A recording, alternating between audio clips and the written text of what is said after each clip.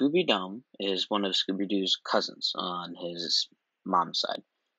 He is a light gray Great Dane and lives with his owners Ma and Pa Skillet. Dum has the third most appearances out of Doo family member after Scooby-Doo and Scrappy-Doo.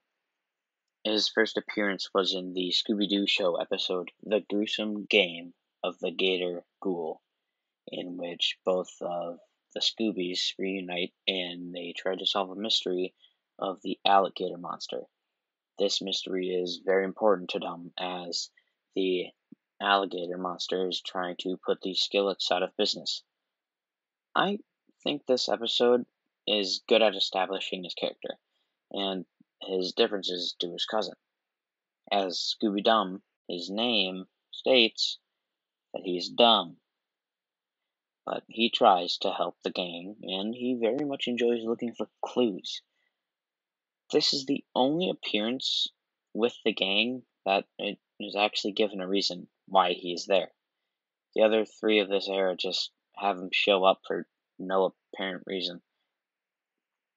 His second appearance in the Headless Horseman of Halloween, in this episode he goes to a party with the gang for some reason, and he does what he does, tries to help out the gang in any way he can, looks for the clues, and then in his next appearance, Vampire Bats and Scaredy Cats, he basically does the same exact thing.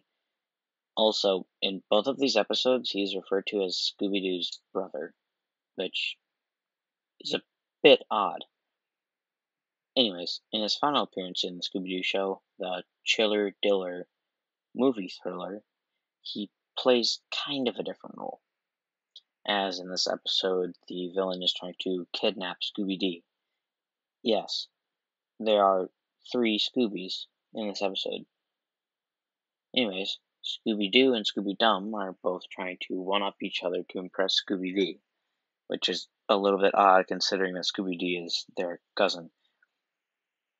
He also appeared in the big Hanna-Barbera crossover series, Scooby's All-Star Laugh Olympics, on the Scooby-Doobies team, with Shaggy, Scooby, and many other crime-fighting characters like the Blue Falcon and Dynamite. Scooby-Dum might just be my favorite character in the Doo family. I think that the writers got his character just right. I wish we would see more of him, as he was such a staple of that era of Scooby-Doo, and we haven't seen him since Laugh Olympics.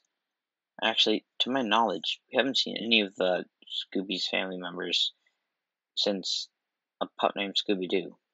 Well, besides when the writers want to make fun of Scrappy, like in a live-action movie, and as a statue in Mystery Incorporated.